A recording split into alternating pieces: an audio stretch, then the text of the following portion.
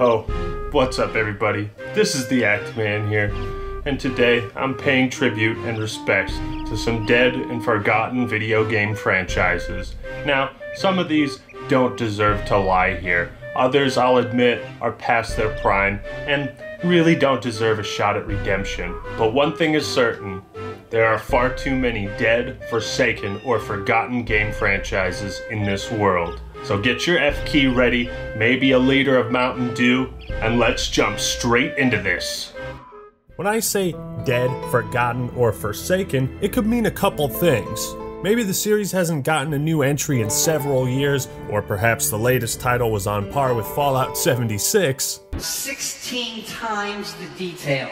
Or maybe these franchises simply turned their backs on what made them so popular and beloved in the first place. In any case, these franchises have seen better days, for one reason or another. So we're gonna run through a bunch of different game series, and I'll tell you why I thought they were awesome or not, and what they could possibly bring back to the video game industry. Let's begin with a series that has layers, Shrek games, with the last entry Shrek Forever After releasing in 2010. Is it any wonder why the last 10 years have been so terrible? Just kidding, but not really. Let's begin with a famous duo that's near and dear to my heart.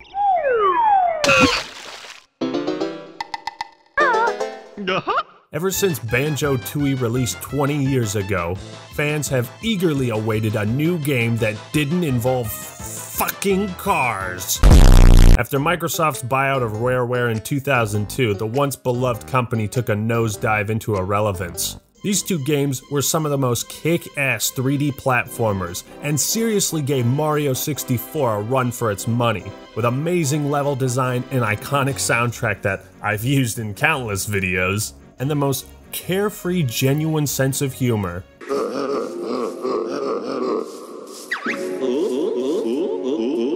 The Bear and Bird have been among the most requested characters for Smash, and after 19 years, hope was finally delivered.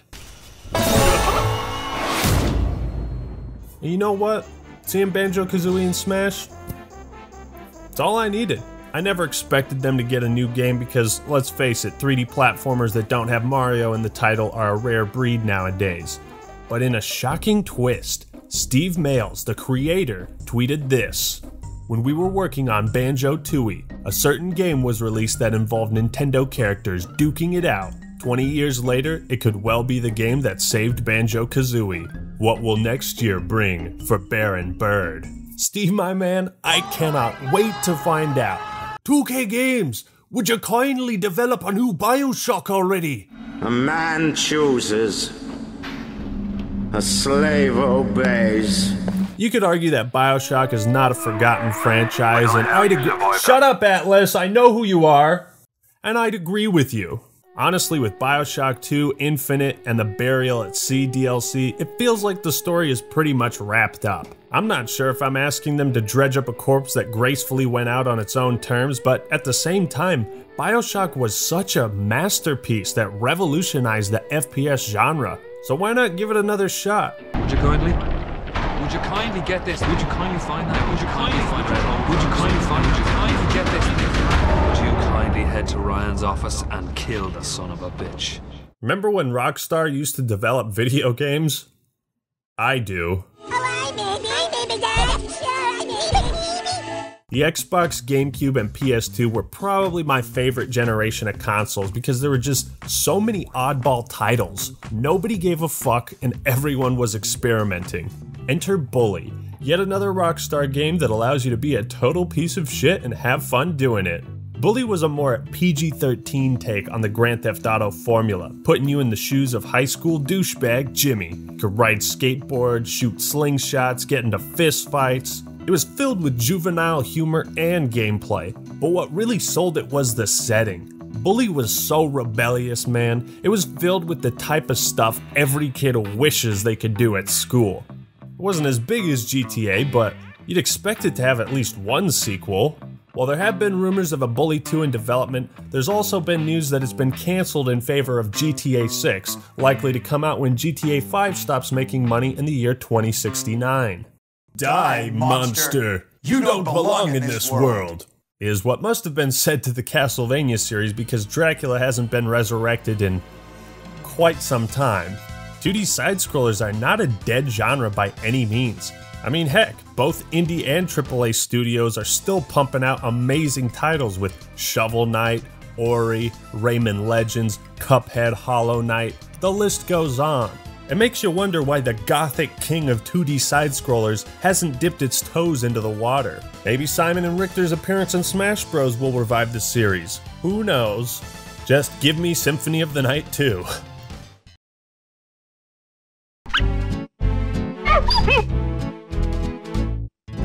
Marvelous.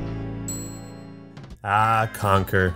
You only had one game, but goddamn, did you leave quite an impact. Disguised as just another kid-friendly 3D platformer, Conker's Bad Fur Day has earned a well-deserved cult following over the years. Released during the end of the N64's lifespan, and with limited advertising, Conker never got the chance he really needed.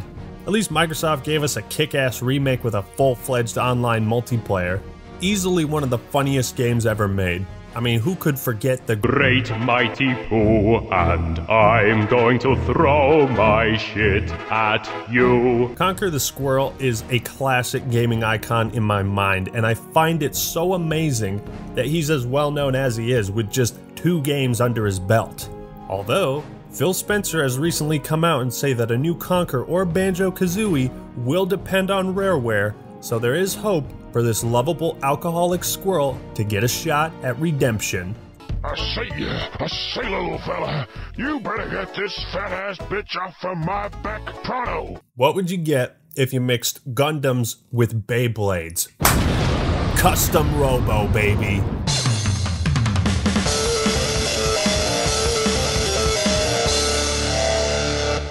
What's this? A series that only had one release outside of Japan? And it was a GameCube exclusive that never re-released on any other platform? You bet your ass it belongs on this list. Custom Robo allowed you to fight and customize robots in an arena battle. It's insanely fun to play with 4 people, easily one of the most unique fighting games ever made. They had guns that shot out fucking dragons or blasted swords into the sky, and the soundtrack full of bangin' slappers.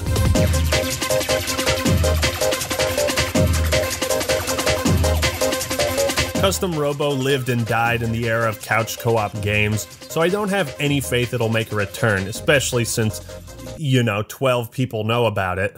But I would kill to play a new game like this in some online multiplayer. Twinkle, twinkle, little star, how I wonder what you are. When video games try to copy other successful formulas, they're usually just cheap imitations. We are concerned that Dead Space may be replicating the experience that Resident Evil 4 is known for. Never let the meme die. Dead Space took the same things that made RE4 so awesome and brought it to space, amplifying the horror aspects and forcing players to use surgical precision when fighting the terrifying necromorphs. The first 2 games are fantastic iterations on the horror genre, but the third completely derailed the franchise into an action-adventure game with pay-to-win mechanics. Yeah, thanks for that, EA. With Resident Evil still going strong after countless years, you can't help but think if maybe Dead Space could claw its way back and take a bite out of that same pie. I hate you. You're a bad person. Despite releasing 2 games in the last 9 years, Dragon Age fell hard and fast after Origins, devolving into a shitty medieval clone of Mass Effect. Origins was BioWare at their absolute peak, in my opinion. Even if you didn't enjoy the janky combat, the dialogue, story, and companions were so amazing. I've dumped hundreds of hours into Origins and never regret it. Dragon Age 2 and Inquisition, on the other hand, you couldn't pay me to play those games.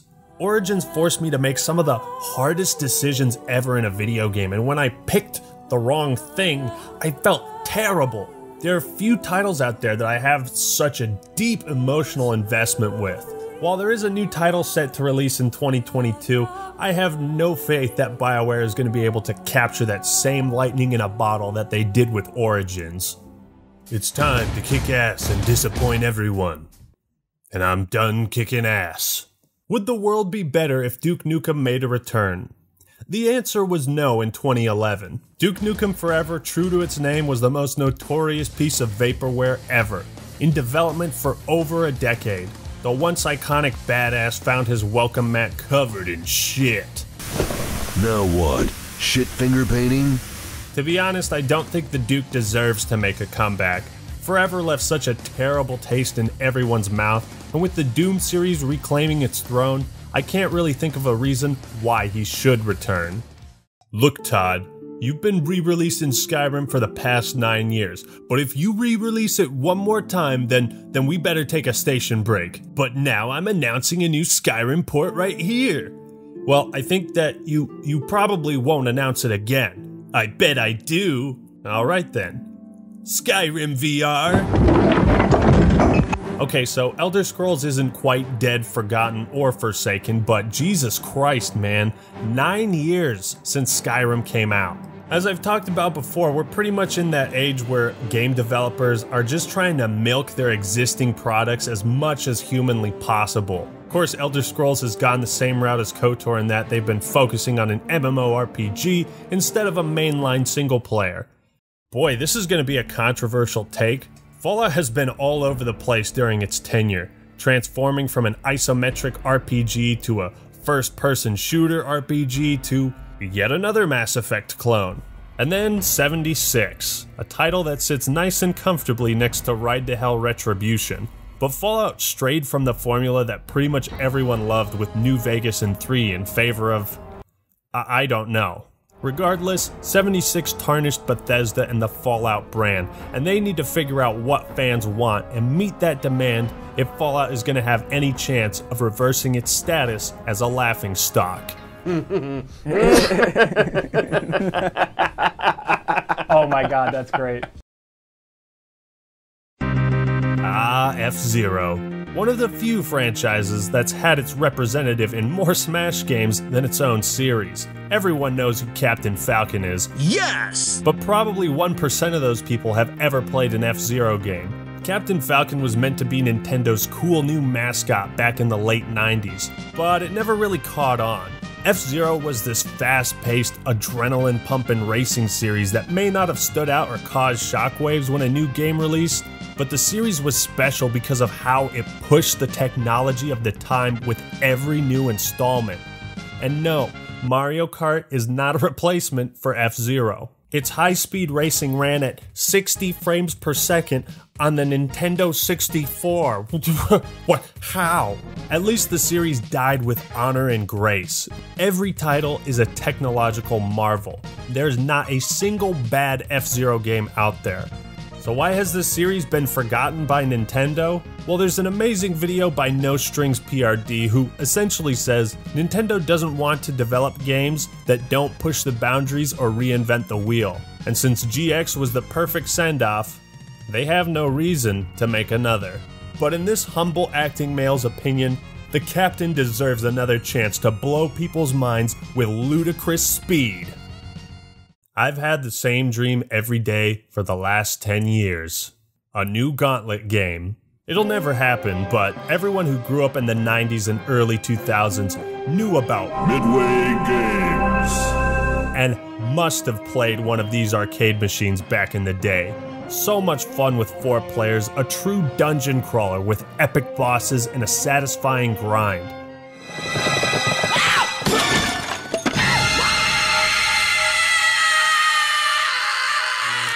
This is like playing Bubsy 3D at Barack Obama's house. Gex isn't known for much outside his meme-worthy status nowadays, and truth be told, his jokes are really outdated. Note to self, don't drink tap water at Jerry Garcia's. But the first game was one of the most challenging 2D platformers I've ever played. Is that a reason for him to return? Nope. Gex is best left in the 90s.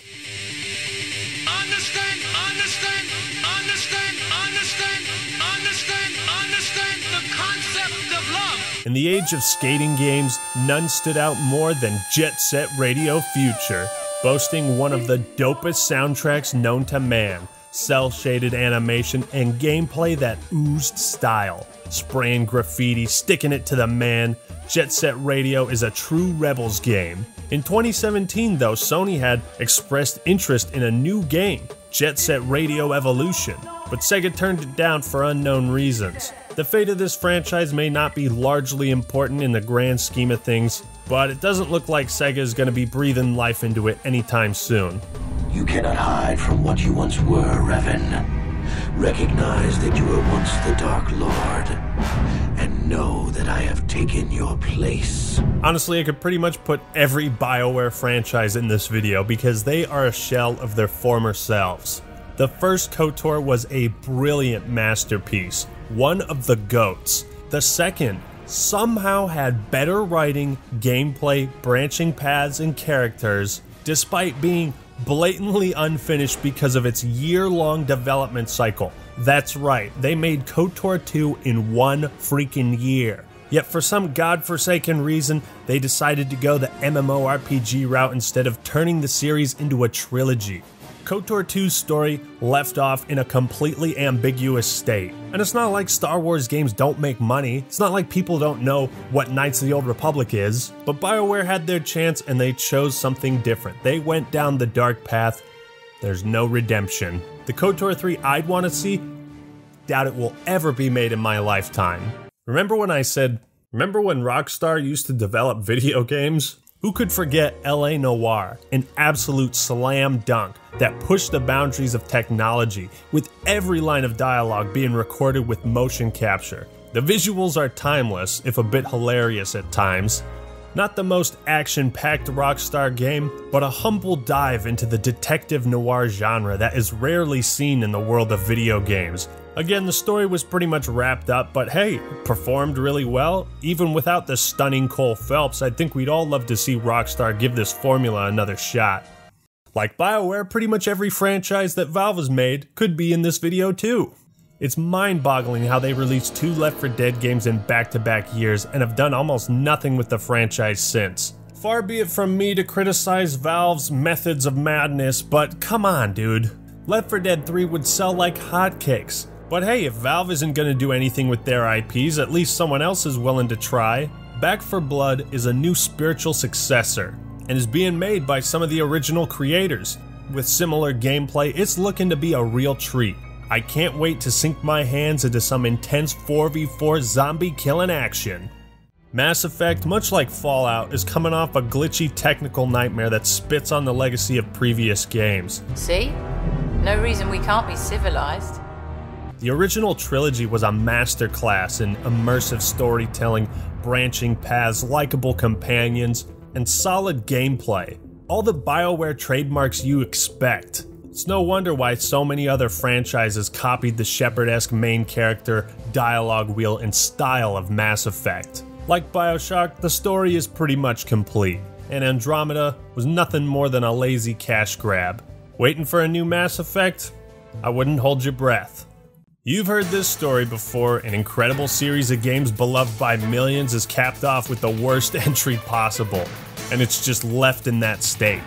They played us like a damn fiddle! Metal Gear is the premier stealth series that everyone knows and loves. So it was a real interesting choice that Konami fired Hideo Kojima and made a shitty zombies game instead of working with him. That's why we have Death Stranding, so we're 0 for 2 in that regard. Interesting tidbit I just found, but Sony is looking to buy the rights to Metal Gear, Silent Hill, and Castlevania from Konami. I hope they sell all of them because fuck Konami. The future of Metal Gear depends on those negotiations. But even if Sony doesn't get the rights, Solid Snake had a solid run. Samus has been stuck in a rut for a long time, despite being one of Nintendo's most celebrated IPs. Unlike Castlevania, Metroid kicks ass in both 2D side-scroller and FPS genres. What is there to say about the Prime trilogy that hasn't been said about Bob Ross and Mr. Rogers? Unfortunately, this is one franchise that Nintendo keeps fucking with. Other M was a cringe fest, and aside from the remake of Metroid 2, there hasn't been much to get excited about. So it comes as no surprise that Nintendo has no idea when Prime 4 will come out. A potential 2023 release date? Gonna be a long wait, Metroid fans. Paper Mario is the most heartbreaking franchise I'm a fan of. Banjo-Kazooie Nuts and Bolts may have spat on the series, but that was only one game. Intelligent Systems have basically made Nuts and Bolts 1, 2, and 3. Why are we still here?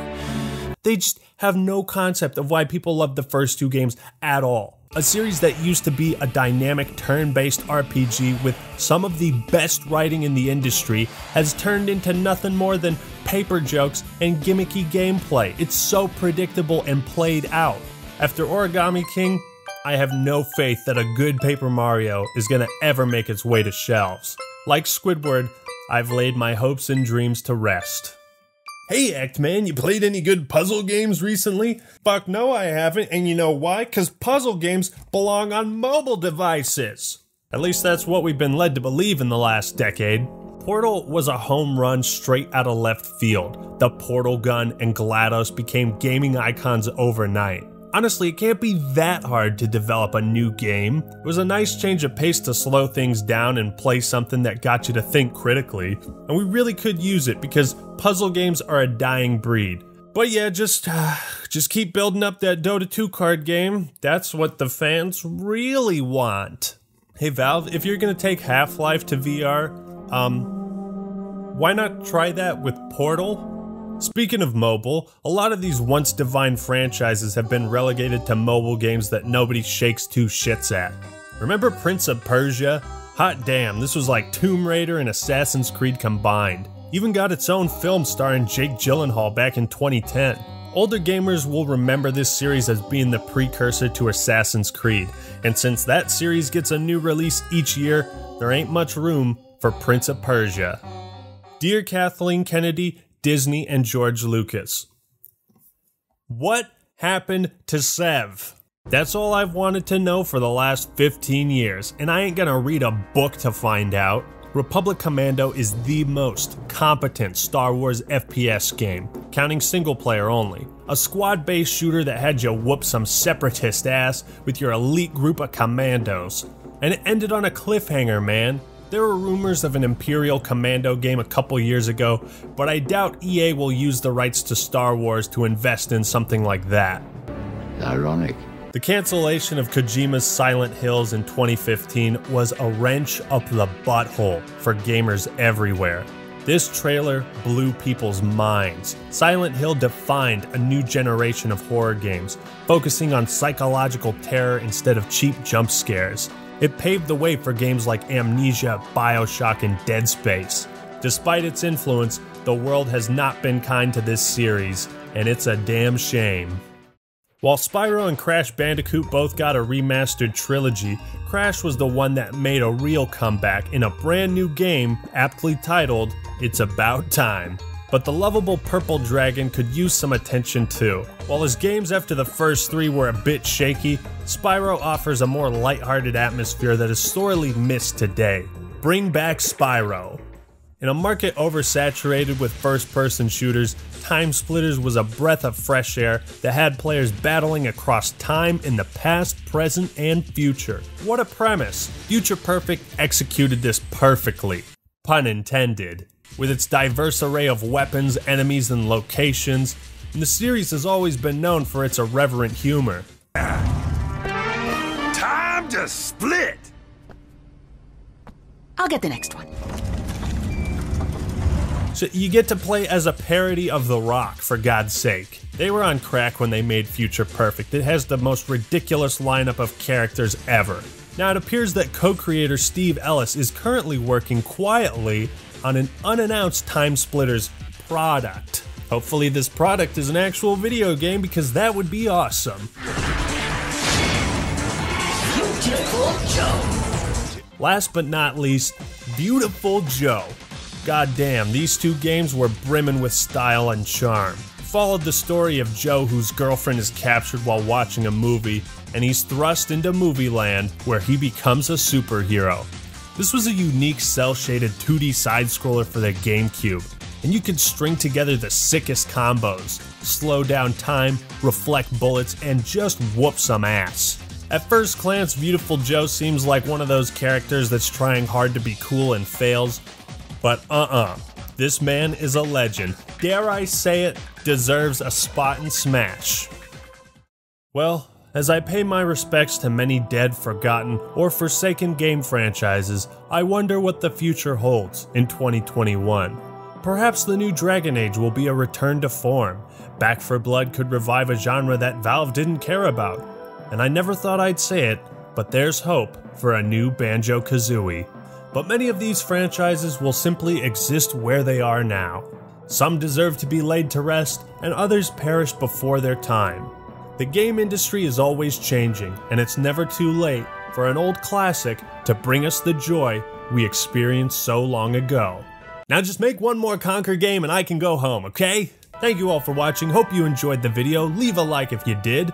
Let me know your favorite dead, forgotten, or forsaken franchise in the comments below. And subscribe to The Act Man for more awesome content. Alright everyone, that's all I got for today. This is The Act Man signing out. Peace!